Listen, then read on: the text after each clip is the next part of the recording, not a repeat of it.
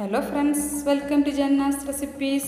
ഇന്ന് നമ്മൾ ഉണ്ടാക്കുന്നത് ഒരു എഗ് ബൈറ്റ്സ് ആണ്. ഇത് വളരെ ഈസി ആയിട്ട് നമുക്ക് ഉണ്ടാക്കി എടുക്കാൻ പറ്റുന്ന ഒരു സ്നാക്ക് ആണ്. ഇത് എങ്ങനെയാണ് ഉണ്ടാക്കി എടുക്കുന്നത് നോക്കാം. അതിനു മുമ്പായിട്ട് നിങ്ങൾ ആദ്യമായാണ് എൻ്റെ വീഡിയോ കാണുന്നതെങ്കിൽ ഇവിടെ കാണുന്ന റെഡ് സബ്സ്ക്രൈബ് ബട്ടൺ ഒന്ന് ക്ലിക്ക് ചെയ്യണം. അടുത്തുള്ള ബെൽ ഐക്കണും ഒന്ന് ക്ലിക്ക് ചെയ്ത് കൊടുക്കണം. ഇനി നമുക്ക് വീഡിയോയിലേക്ക് പോവാം. അതിനു വേണ്ടിയിട്ട് കുറച്ച് വെജിറ്റബിൾസ് ഒന്ന് ജസ്റ്റ് ഒന്ന് വഴറ്റിയെടുക്കണം. അതിനു വേണ്ടിയിട്ട് ഒരു പാൻ സ്റ്റൗവിലേക്ക് വെച്ച് അതിലേക്ക് 2 ടീസ്പൂൺ വെളിച്ചെണ്ണയാണ് ഒഴിക്കുന്നത്. ഇതിലേക്ക് ഇനി വളരെ ചെറുതായി അരിഞ്ഞ കുറച്ച് വെജിറ്റബിൾസ് ചേർത്ത് കൊടുക്കണം. 2 ടീസ്പൂൺ സവാള, 2 ടീസ്പൂൺ ക്യാരറ്റ്, 2 ടീസ്പൂൺ കാപ്സിക്കം, 2 പച്ചമുളക് ചെറുതായിട്ട് അരിഞ്ഞത്, 2 ടീസ്പൂൺ കാബേജ് ചെറുതായിട്ട് അരിഞ്ഞത്. ഇതിൻ്റെ പച്ചമണം പോകുന്നത് വരെ ഒന്ന് ജസ്റ്റ് ഒന്ന് വഴറ്റി കൊടുത്താൽ മതി. ജസ്റ്റ് ഒന്ന് വഴറ്റി കൊടുത്തതിന് ശേഷം നമുക്ക് ഇതിലേക്ക് ആവശ്യമുള്ള കുറച്ച് ഉപ്പ് കൂടി ചേർത്തിട്ട് ഒന്ന് ഇളക്കി കൊടുക്കണം. അതുകൂടി ചേർത്തിട്ട് നമുക്കൊന്ന് ഇളക്കി യോജിപ്പിച്ച് കൊടുക്കാം. ഉപ്പ് കൂടി ചേർത്തതിന് ശേഷം നമുക്ക് ഇതിലേക്ക് ഒരു നുള്ളി മഞ്ഞൾപ്പൊടി ചേർക്കണം. പിന്നെ 1/4 ടീസ്പൂൺ മുളക് പൊടി ചേർക്കണം. ഇവ രണ്ടും കൂടി ചേർത്തിട്ട് നമുക്ക് എല്ലായിടത്തേക്കും എത്തുന്ന രീതിയിലൊന്ന് ഇളക്കി യോജിപ്പിച്ച് കൊടുക്കാം. ഇത് ജസ്റ്റ് ഒന്ന് വഴന്ന് വരട്ടെ. അതിന് ശേഷം നമുക്ക് ഇതിലേക്ക് ഞാൻ ചേർക്കുന്നത് കുറച്ച് മാഗി ക്യൂബ്സിൻ്റെ കുറച്ച് ഭാഗമാണ്. ഇതിൻ്റെ ഒരു 1/4 ഭാഗമാണ് ഞാൻ ചേർക്കുന്നത്. ഇത് കയ്യിലുണ്ടെങ്കിൽ ചേർത്ത് കൊടുക്കുക, ഇല്ലെങ്കിൽ നമുക്ക് ഇത് സ്കിപ്പ് ചെയ്യാം. ഇതില്ലെങ്കിലും നല്ല ടേസ്റ്റ് തന്നെയാണ്. ഉണ്ടെങ്കിൽ ചേർത്ത് കൊടുത്താൽ കുറച്ചുകൂടി നന്നായിരിക്കും. ഇതുകൂടി ചേർത്തിട്ട് നന്നായിട്ടൊന്ന് ഇളക്കി കൊടുക്കാം.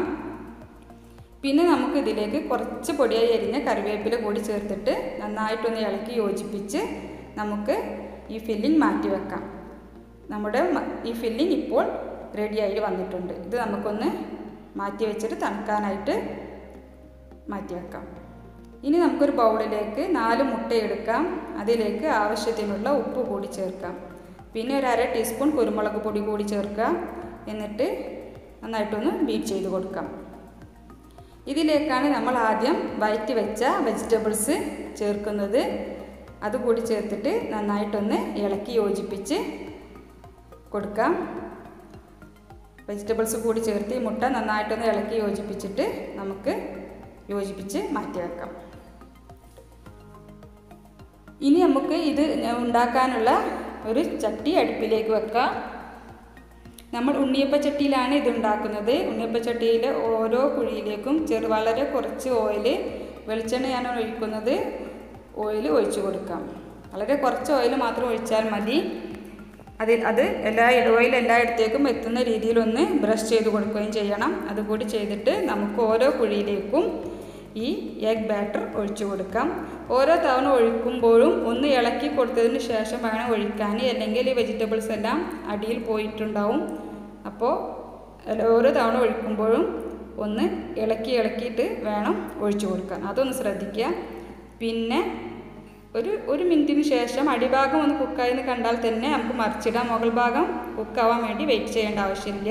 നമ്മൾ മറിച്ചിട്ടാൽ തന്നെ മുകൾ ഭാഗവും കൂടി കുക്കായി കിട്ടിക്കോളും.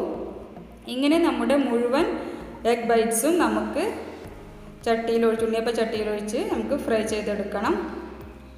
അങ്ങനെയാണ് ചെയ്യേണ്ടത്.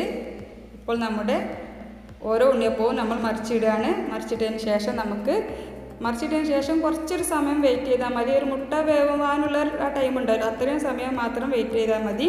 അതിനുശേഷം നമുക്കിത് സെർവിങ് ബൗളിലേക്ക് മാറ്റാവുന്നതാണ്. ഇപ്പോൾ നമ്മുടെ എഗ് ബൈറ്റ്സ് എല്ലാം റെഡി ആയിട്ടുണ്ട്. ഇത് നമുക്ക് ഒരു ബൗളിലേക്ക് സെർവിങ് പ്ലേറ്റിലേക്ക് മാറ്റാം. ഇങ്ങനെ മുഴുവൻ എഗ് ബൈറ്റ്സും നല്ല ഫ്ലഫി ആയി കിട്ടിയിട്ടുണ്ടാവും. ഇപ്പോൾ ഇത് ഉണ്ടാക്കിയെടുക്കാൻ വളരെ എളുപ്പമാണ്. എല്ലാവരും ഒന്ന് ട്രൈ ചെയ്ത് നോക്കുക. വളരെ ഈസിയാണ് ഉണ്ടാക്കിയെടുക്കാൻ. എല്ലാവരും ട്രൈ ചെയ്ത് നോക്കിയിട്ട് ഇഷ്ടമാവുകയാണെങ്കിൽ ഷെയർ ചെയ്യണം. ഈസി റെസിപ്പിയാണ്. എല്ലാവരും ലൈക്ക് ചെയ്യണം. Thank you for watching.